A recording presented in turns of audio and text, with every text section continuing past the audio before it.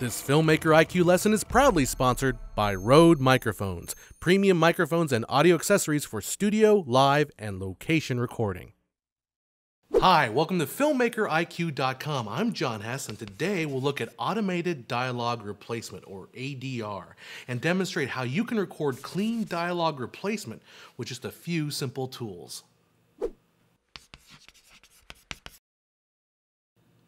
ADR, or automated dialogue replacement, is the process of re-recording dialogue in a studio to replace the dialogue audio that was recorded on set. Now, this can be done for a number of different reasons. First, there may have been a technical problem with the location audio. Say, a plane flew overhead during the best take, or there was too much bleed through from another actor's mic, or maybe an actor just wasn't on axis with the mic during the take. Now, in some cases, ADR is used to replace an actor's vocal performance. This is especially done in musicals, with Marni Nixon supplying her singing voice to dub over Marilyn Monroe, Deborah Kerr, Audrey Hepburn, and Natalie Wood. You may also have to ADR a scene to replace words to make a more television or airline-friendly cut of the film. I have had it with these monkey-fighting snakes on this Monday to Friday plane. Or sometimes ADR is used for creative purposes. Marlon Brando is said to have purposely mumbled his way through his lines in order to force producers to ADR his scenes. During the ADR session, he could finally craft his performance based on seeing the context in the rough cut of the film. But in the world of low-budget and independent filmmaking, ADR is always seen as some sort of boogeyman, something to be avoided at all costs. But it shouldn't necessarily be. In fact, post-production sound, if done with purpose, can actually be a crucial tool for the low-budget filmmaker.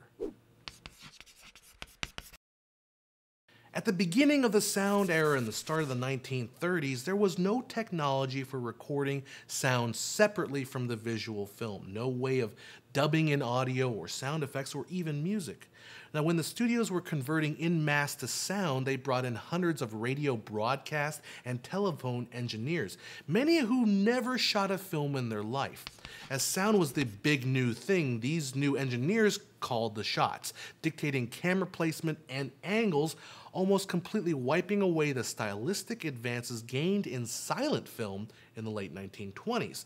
Now, selling sound films to foreign markets before dubbing was especially hard. Paramount bought up a studio in Joinville, just outside of Paris, France, for the specific purpose of taking the same script and then remaking it up to 13 times in different languages. Called Babel on the Seine, they would keep the same sets, props, and costumes and just rotate the actors for each different language version of the script. Now, this didn't work out so well, and Paramount all but gave up the idea of multi-language production by 1932.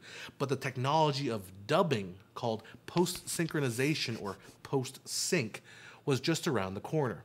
By 1935, the position of supervising dubbing engineer was about the same rank as the film editor. By the late 30s, most of the audio in studio films was actually done in post. This freed up the director from the confines of production audio, allowing the intricate art form that we enjoy today. Even now, it's not unheard of for major motion pictures to have most of the dialogue recorded in post. Now, when dialogue replacement was first being done, each line had to be re-recorded using a loop of film that would play over and over again, often called looping. Modern technologies use computers to loop the section of film that we're working with, which is how we get the automated part of automated dialogue replacement. Talk to most independent filmmakers and they will generally agree that ADR is evil. And yes, perhaps if you're on a tight budget, having one more unexpected expense, especially if it's because of sloppy location sound work, is a bad thing. But the fact is, as directors in the 1930s found out, ADR and post-synchronized sound can be kind of liberating. To demonstrate a DIY way of doing ADR, I shot this parody of the closing scene from Casablanca. Now, I used a liberal amount of fog for this shot, and you can clearly hear that fog machine whirling away in the location audio track. You're getting on that plane. No, Richard. If that plane leaves the ground without you on it, you're going to regret it. So that track, that has to go. Now, unless you have a lot of experience working with audio or you have really good clean location sound to begin with, I recommend replacing the dialogue for the entire scene, not just for one line here or there. If you're going to do partial ADR, you need to try to get the same kind of microphone, the same kind of mic placement, and then try to replicate the reverberant space you originally recorded in. Either do that physically or do that in your digital audio workstation. Now, if you ADR the entire scene, well, you don't have to worry about stuff like that. It's not so important. Besides, audiences tend to be pretty quick on picking up when a line has been dubbed over, as many of my own YouTube comments have spotted when I had to replace a word or two from previous lessons. Now, with this scene, we're going to replace everything. Now, with ADR, there are two common practices, and sessions often use both of them depending on the kind of line that's being dubbed. Visual ADR is when you have an actor listen to the line of dialogue and then the actor is asked to match the dialogue while watching the performance on screen with no sound. Audio ADR is when the actor listens to the line of dialogue and then recites the dialogue along with the audio recording again and again and again in a loop. Audio ADR may give you a more exact result, as repetition forces the actor to divorce the meaning from the sound of the words. The line becomes simply a series of noises. The speech-to-song illusion kicks in, and now it's a matter of repeating the song. But if you want to go for a different performance, you may just want to have the actor do a visual ADR. Now, let me show you how I do some pretty sophisticated ADR with some pretty basic tools. The first thing I did was cut up my edit into small chunks of dialogue to work with. The length of the dialogue varies depending on how I feel, and also I want to keep my segments relatively short so they're about the length of a musical lyric or a phrase. Now, I'll add 3 seconds to the front of the segment and include visual and audio beeps. Hey Richard, what about us? Then I'll take this chunk and duplicate it 10 or 20 times and render it out as a small video file, which I'll load up onto my iPad. Now, this simulates visual ADR, but sometimes actors work better with audio ADR. In that case, I'll just loop the line with no beeps, and the speech-to-song effect kicks in quicker. Hey Richard, what about us? Hey Richard, what about us? Hey Richard, what about us? Now, all I have to do is have my actor watch the loop with the iPad with headphones on, and then record the performance into my digital audio recorder. Now, we want to do this somewhere that's relatively quiet in a room that doesn't have a lot of reverb. The actor should be in the same posture that the line was delivered in. An example is on The Magnificent Ambersons, James G. Stewart, head of post-production sound, had to loop a scene where 6 actors were sitting in a car. After getting sound that was really clean and good, it just didn't sit right, so he had the actors come back and sat them on sawhorses as he bumped them around to simulate the movement of the car. The resulting audio got the seal of approval from director Orson Welles. As far as mics are concerned, I'm using the Rode NT1 condenser microphone because it's just one of the cleanest sounding mics I've ever had the pleasure of working with. With this mic, you don't want to get too close or the proximity effect will kick in and make everything sound really deep and beefy. About 10 inches away gives really natural sound. Now, once each chunk is recorded, it's back into the editing suite to place in the pieces of audio.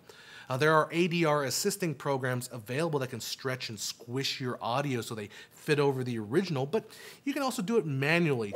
After doing a rough align in Premiere Pro, I found it much easier to work inside Adobe Audition to get the final mix.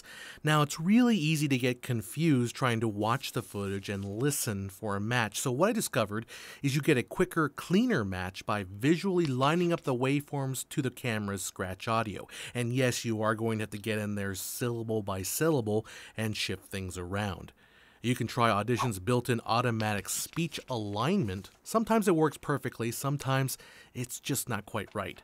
Getting a good sync is time-consuming, and it's worth it as small inconsistencies can destroy the illusion. Now, I ended up doing 2 ADR sessions because I just wasn't quite happy with my directing performance in the first session, but hey, practice makes perfect. I applied some EQ, taking down some of the low range to compensate for proximity effect.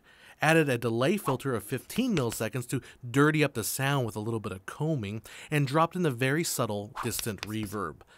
Then it's a matter of adding some store-bought tarmac ambience and the sound effect of a plane passing overhead.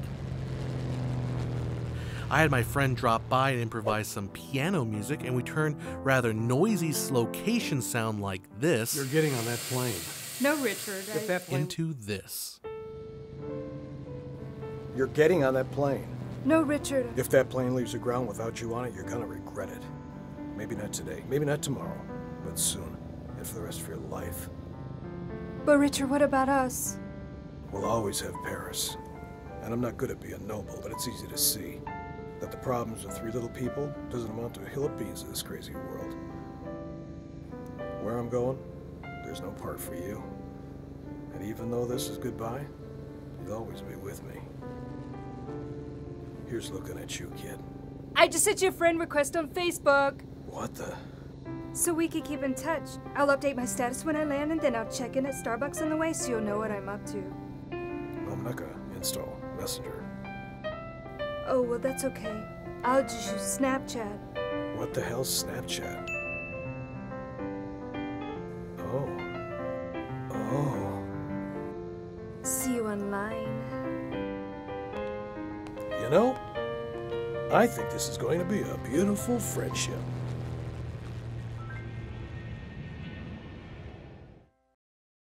Recording natural audio on set is still regarded as the best way to capture the sound of a performance, but we should not think of ADR as a technique only for fixing what should have been fixed on set. ADR is a way to augment the production, to keep things moving on schedule. For example, you may have a scene that doesn't allow for good mic placement because of the camera angle or because of a special effect. Or a scene that can only be done once and a reshoot would be really impractical for money or time reasons. Those are good cases for ADR. Or whatever it is, practice ADR because you will eventually find yourself using it on the way to making something great. I'm John Hess. I'll see you at filmmakeriq.com.